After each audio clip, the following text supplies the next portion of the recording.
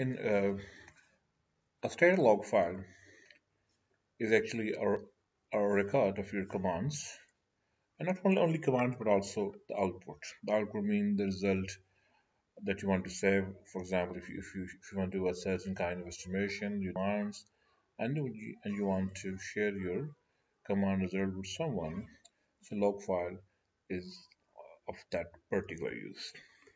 I keep in mind a log file in Stata as extension of .smcl, and in translate command we can do PDF or text file or Word file, Word.doc file or RTF rich text file.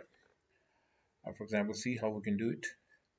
Uh, we go to the file, then come to the log, begin log, and just give the name, for example, my log, my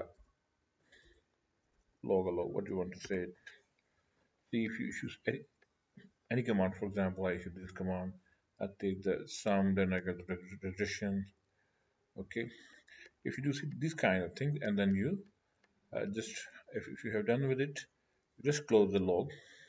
You will see this all file has been saved. For example, go to log, where browse where you have actually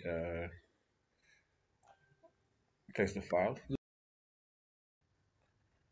So you can see that this is all the log file.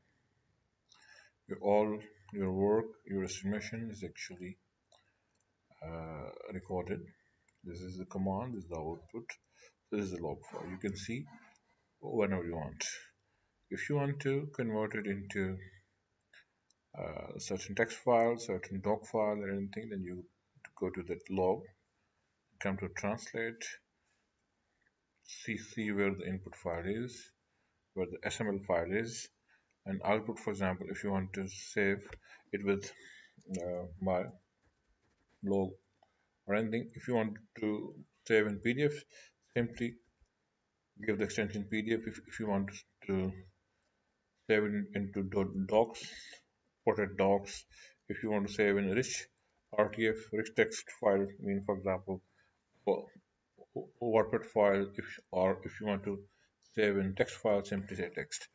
Or any extension, for example, doc, RTF text, or PDF, simply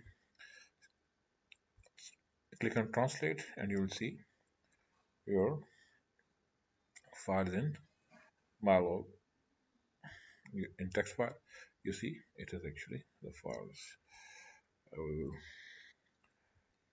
put this a bit what just with you. You will see name, the command, and all the estimation is in actually in your text file. So this is how we can log, can track your record, track, you can see your estimation,